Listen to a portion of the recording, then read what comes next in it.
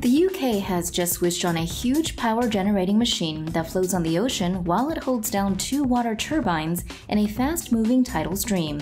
Dubbed the world's most powerful tidal turbine, the device is the size of a jumbo jet and can produce enough power to supply electricity to 2,000 UK homes. Here are the details.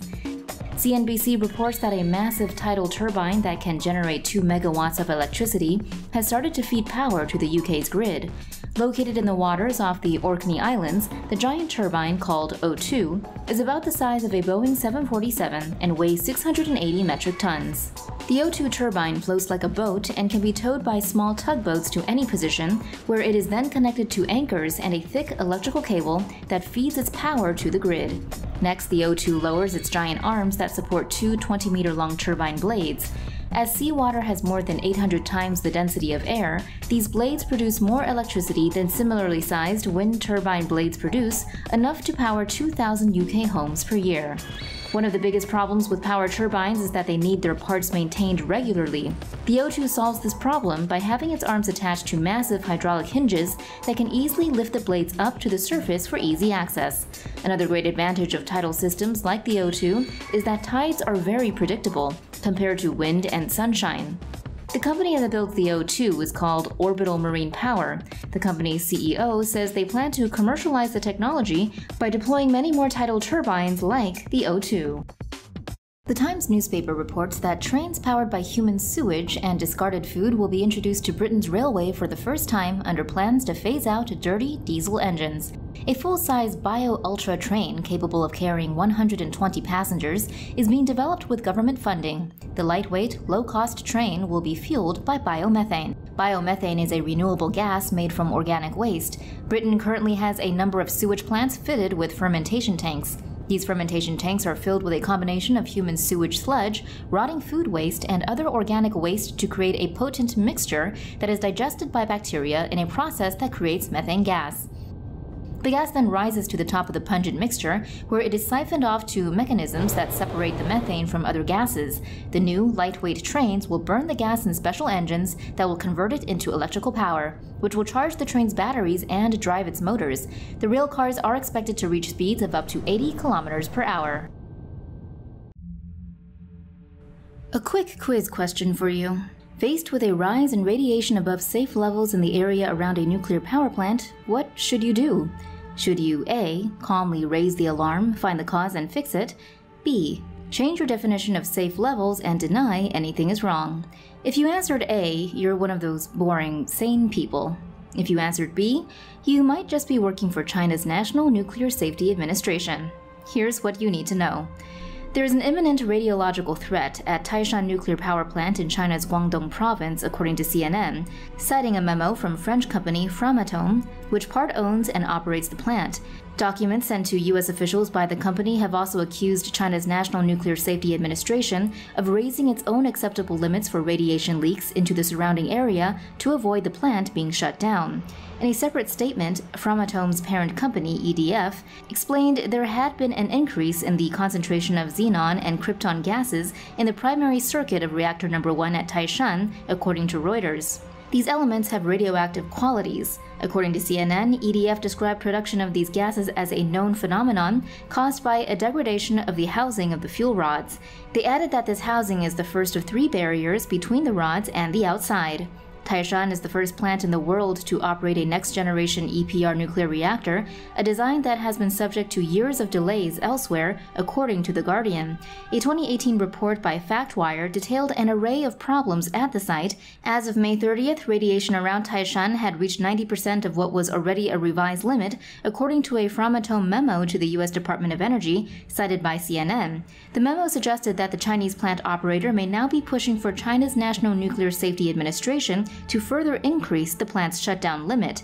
A statement published on the plant's website, Sunday night local time, said environmental readings for the plant and its surrounding area were normal, according to CNN. What's more, publicly, Framatome has issued a carefully worded statement saying that according to the data available, the plant is operating within the safety parameters. But you don't have to be a nuclear physicist to see that this is dodgy territory. In fact, you don't have to be much of anything for 3 reasons. Number 1, Framatom's warning was sent to the U.S. Department of Energy, asking to be allowed American technical assistance in order to resolve the issue. A message like this is of course not going to go down well with their business partners in China, and so isn't a decision taken lightly.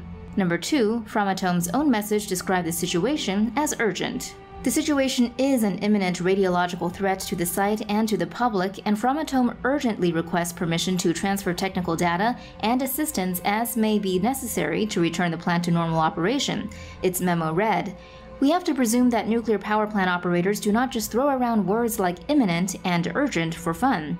And number 3, most importantly, if you look closely at the plant's claim that the radiation levels are normal, you'll notice that it's potentially meaningless if you're prepared to just change what your definition of normal is.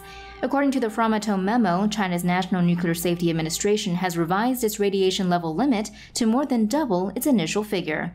And the conclusion from the French operating company to the U.S. Energy Department was, this increases off-site risk to the public and on-site workers. The extent of that risk remains unclear, and according to the BBC, the xenon and krypton were released into the atmosphere deliberately, not by accident. However, the fuel rod issue that caused the buildup of those gases poses questions for the plant, and simply changing safety limits in order to cover that up is a dangerous game to play. Furthermore, it adds to suggestions of a somewhat lax approach to safety at the site, going back to before it opened.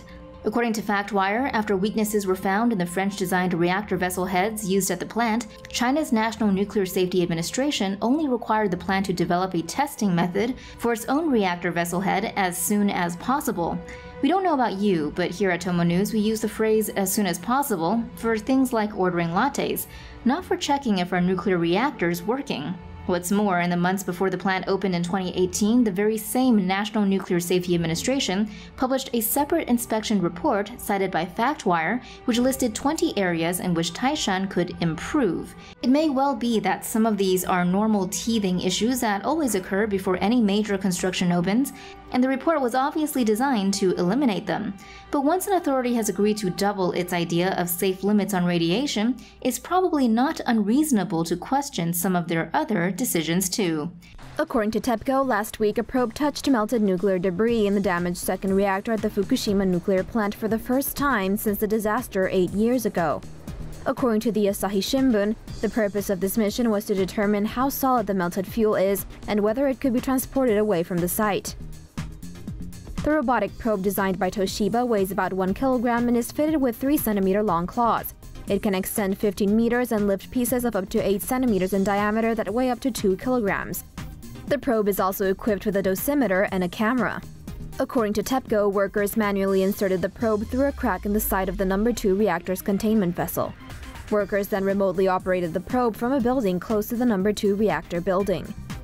The probe lifted pebble-like nuclear fuel debris at 5 spots and failed to pick up debris in one area. The probe also touched melted fuel on the worker's scaffold below the reactor's pressure vessel. According to a joint central government and TEPCO plan, the retrieval process will start in earnest at one of the reactors in 2021. According to Bloomberg, full decommissioning of the Fukushima plant is expected to take 30 or 40 years. For more news animations and explainers, hit the subscribe and bell button to join the TomoNews family. Thanks for watching.